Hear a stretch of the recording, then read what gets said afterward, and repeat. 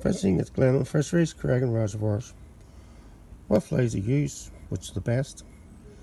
It's all different at different days. Different people have their preferences. Quite a lot of people, the first choice would be a rainbow lure. Some of the brighter, gaudier ones, like your cat's whiskers types. The bead heads give it a bit of depth, also an attractor.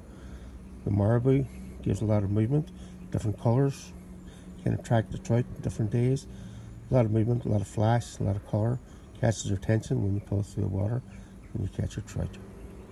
A lot of people like a more subdued approach, your brown trout type.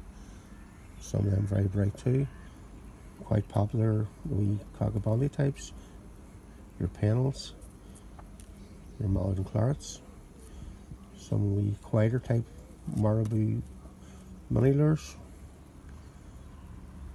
A lot of people like to try and use the buzzers, shipman's buzzers, different sizes, different colours. Well, these ones will sit on the surface.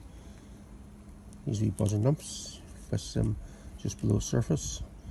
A wee team of nymphs, and watch for the trout just nipping the line. Very popular, very effective if you know what you're doing. Lots of choice, all different colours, different sizes. If you're not taking the big ones, try the wee ones. If you're not taking the bright ones, try the black ones. Best colours for rainbows quite often. Black is good, green is popular, orange, always a good standby. Just work your way through the box, find out what's working. Spoiled for choice, of course, but that's what it's all about. Find what works, and find what works is often as nearly as enjoyable as catching the trout.